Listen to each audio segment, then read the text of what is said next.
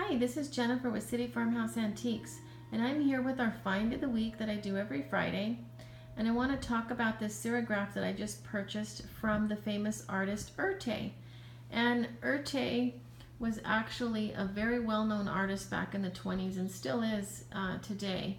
But this is a serigraph that he did back in 1982. In fact, it's titled Fantasia.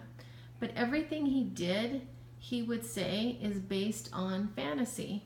And you can really see that this is complete fantasy. He designed furniture, he designed costumes, he designed settings for stages, for theater and for ballet back in the 20s, and then went into costume design. But he was actually born in St. Petersburg, Russia. And his father and his family had deep roots in the military, and his father wanted him to pursue a military career, and he didn't want to. He wanted to do something different.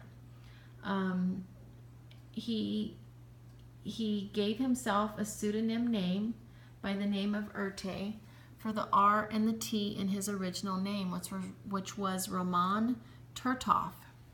And so he became known as Erte because he didn't want to bring any shame on the family should he not be successful, because he didn't, go by his father's wishes. And so he moved to Paris when he was about 20, and he lived in a small apartment, a small, clean apartment. And a cute part of my research, he lived with 2 cats and 7 doves and his fish. But he commented that he lived in a very clean, quiet apartment. He always had to be in a quiet place because he couldn't think if it wasn't quiet. And he noticed, a couple days after being there, that he would notice beautiful women going up and down the elevator, but each time he saw them, they would be with different men. And he quickly realized that he wasn't living in the typical apartment, which I thought was cute. But he lived in Paris. Back in the 20s, he was very famous for his magazine covers. He did over 240 magazine covers for Harper's Bazaar alone. He also designed covers for Vogue, for Cosmopolitan. He did stage sets, like I mentioned, and ballets and costumes. He came to the United States for about a year and did sets and costumes for Hollywood, and then, of course, went back to Paris. He later, in the 60s, not many artists get that chance to have a resurgence in their work. But when Art Deco became popular again in the 60s, so did in his work. And that's when he really started with these serigraphs. And his bronzes, he went into costume jewelry and a lot of different things that you still see today. His work has been very famous and well sought after. It's been in the Smithsonian, it's been in the Metropolitan Museum of Art, it's been in museums in Tokyo. He lived to be a very old man at the age of 97 and died back in 1990 in France. What's unusual to me is that his work was so modern and so different all those times ago back in the 20s, and yet it's still modern and stylish today. So his work has really stood the test of time. And I guess that's part of the reason why they call him the true father of Art Deco. Because really, you can see from just this that he really was. And probably his most famous piece of graphic art was what's called Symphony in Black.